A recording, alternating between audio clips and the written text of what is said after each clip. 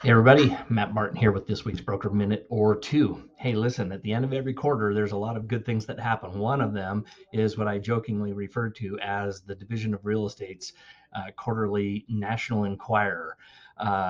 And I joke about that. There's a lot of great content in the quarterly newsletter, but there's also the section of licensee violations.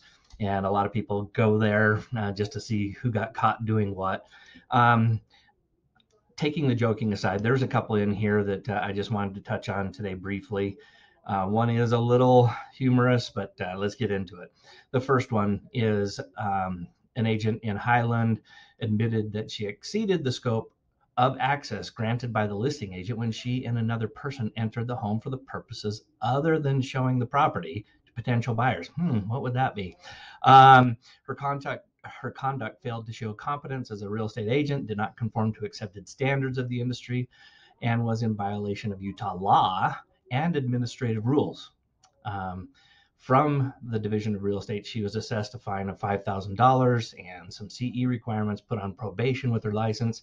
And a lot of people hear that's like, oh, big deal. Her license was put on probation. Well, you get two, maybe three of those, and pretty soon your license is gone and your livelihood's gone. So, is a big deal. Big deal. But let's talk about that for a second.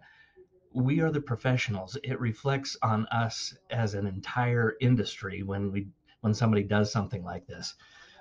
So, I would just say this: if you're going to show a home, show a home, and whatever permission you're given, stick by that permission. So we were talking about this in a sales meeting yesterday. If somebody gives you permission to show somebody and your client doesn't show up and you still go through the property, you probably ought to update the listing agent and say, hey, my client didn't show up. Can I still go through the property? Right? Because your initial request was on the premise that you were going to take a buyer through.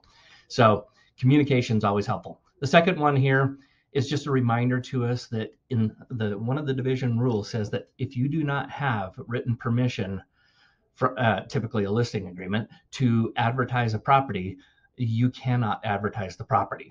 Okay, so in this particular case, the individual put on the MLS and on KSL, they mixed up the letters there, KSL after the property sold. So kind of trying to troll for buyers apparently. And yes, he was fine, and that is inappropriate, but it's a much broader picture. One of the issues we were talking about in our sales meeting yesterday down in Pleasant Grove was there's a lot of agents out there who, whether you're doing it or you've been the receiver of this, they call up and they say, hey, I just want to advertise your property. Can I go and take some videos and put it on my website or whatever? Seems pretty innocuous, right? But in reality, with the backdrop of the division rule, you should not be doing that, right? Unless you have permission from the sellers. And when I say permission, you probably ought to have that in writing, at a minimum, a text or an email. If you don't have that, you are in violation of the division rule. And if you go through this quarter's newsletter, you'll realize that this is something that the 9 investigators at the Division of Real Estate are paying attention to. All right, one last thing I wanted to show you. So this is the table of contents for this quarter's newsletter, and I'm not going to go through these. I just wanted to point out two that I think would be worth your time reading. And the first one is, when is a license required, and rogue transactions. That's a great one to read. And then the other one is advertising without permission, which we just touched on.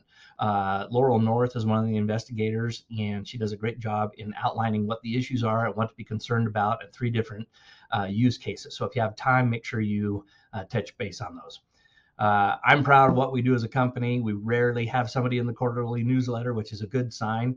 You know what? If you ever do end up there, sometimes it's just for something you hadn't been paying attention to, but we do everything we can to keep you out of there. Keep up the great work and have a great week.